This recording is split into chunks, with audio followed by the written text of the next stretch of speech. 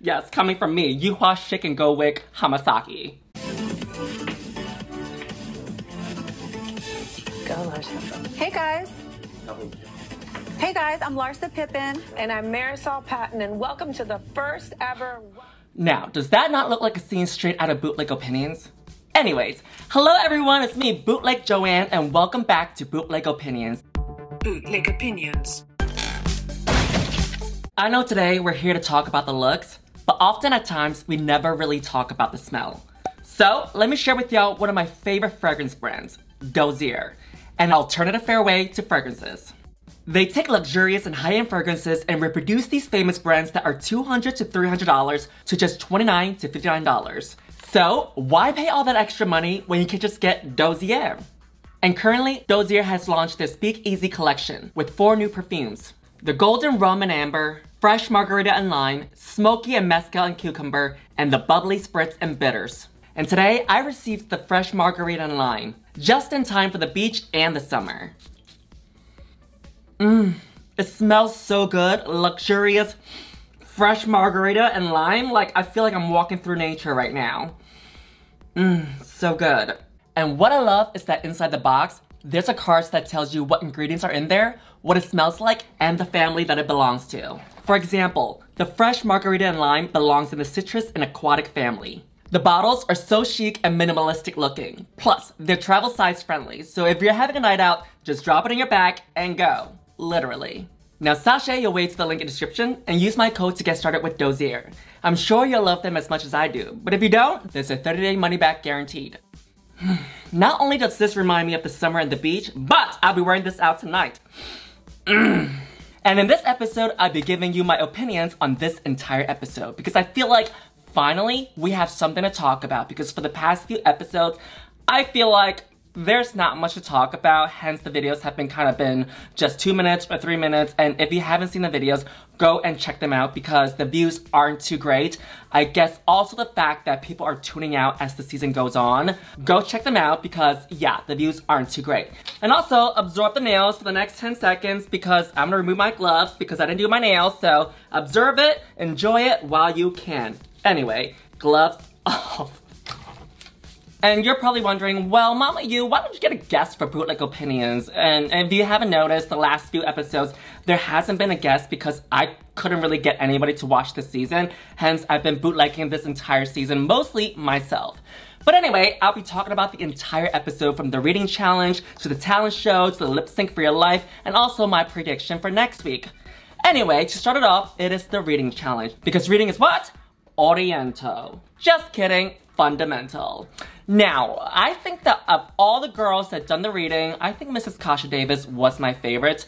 I think that hers were more original and it really leads you on a story of building a story, a climax, and punching you with the reading, right? Whereas I feel like some of the girls, if not most of the girls, just had jokes, but I've heard them before and they just kind of changed it up a little bit to kind of fit the drag queen that they're reading, right? So I don't think that it was that original. So I will have to say that Mrs. Kasha Davis is my favorite.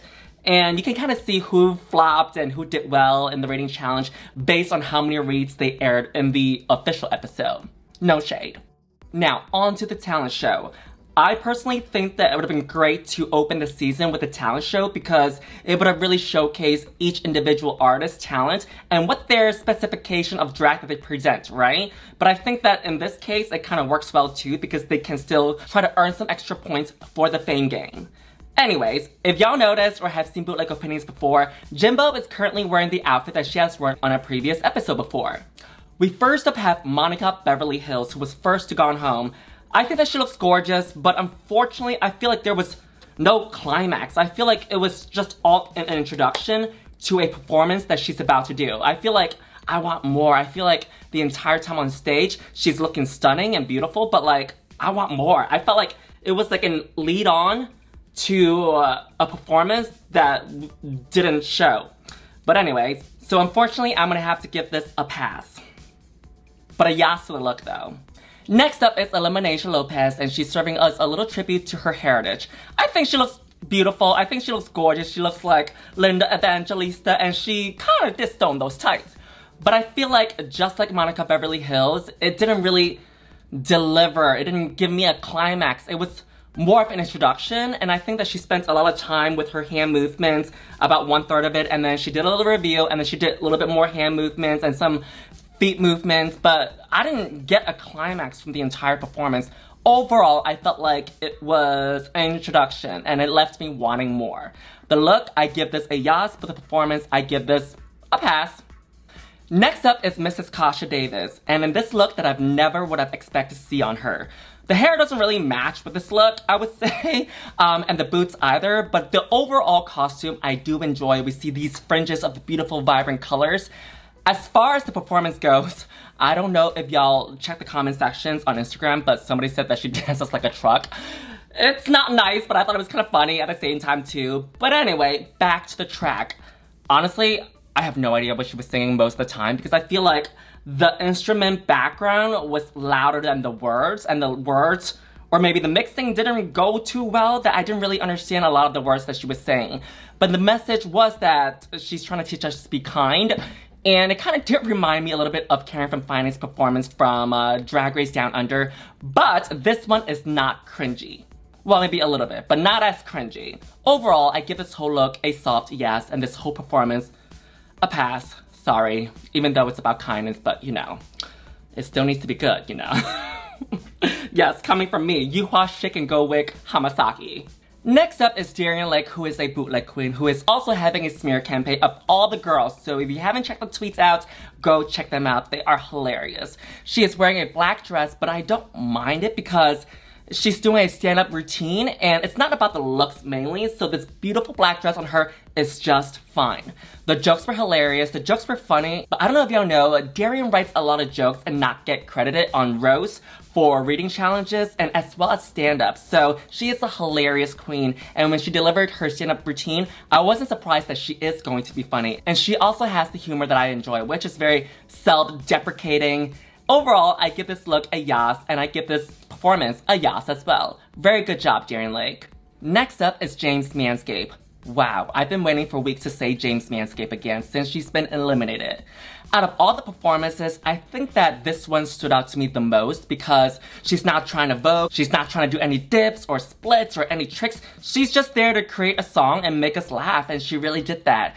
Kind of reminded me of Trinity the Tuck's tucking talent, and it's about the comedy and the words. We know Jaymes Manscape for her breastplate, and she really delivered that personality with her humor, her camp, and her whimsical performance throughout the entire song. Now, I won't be showing any footages of Jaymes Manscape with her breasts out because I have done that before, and it has gotten my YouTube video demonetized as well as the sponsorships pulled out. So, I do want to make some money on this video.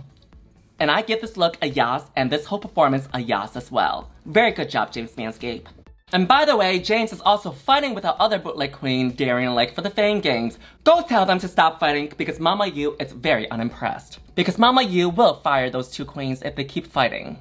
Next up is Miss Kahanna Montrese, and what a beautiful, cute look, y'all. It's giving me very MIA at the Madonna Super Bowl at the Super Bowl performance. It is very adorable, and I don't know if y'all know, but Kahanna Montrese also has a background in cheerleading, and I absolutely fell in love with her cheerleading and her track when she came up with the song. What is it called?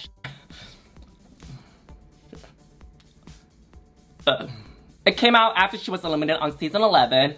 I think it's like...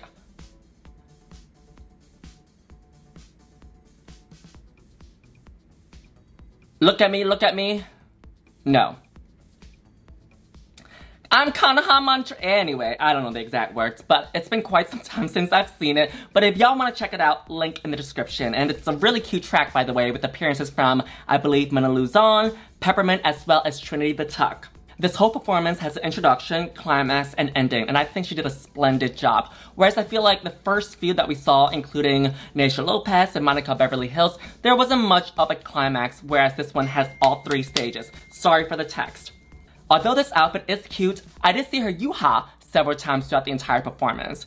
But I do give this look a yas and this performance a yas as well. Next up is Miss LaLa Ri serving us the LaLa Ri experience. And I have to say that with this hair, the makeup, the outfit, the shoes, I feel like this is one of the most put together, if not better looks from LaLa this whole season. She absolutely delivered it in the lip sync, the performance, and the choreography, and she was totally giving us the experience with the choreography as well. Honestly, if this whole season had more challenges based on performance, I think LaLa would have done really well. But I think that there's so many design challenges and improv/acting challenges, it kind of hindered her a little bit. But I did notice that she was wearing very tiny earrings, which I don't really approve. But the fact that she was dancing so much, I give this an okay, because she is moving a lot and we don't want the earrings to fall out. In conclusion, I give this whole look a yes and this whole performance a yes as well.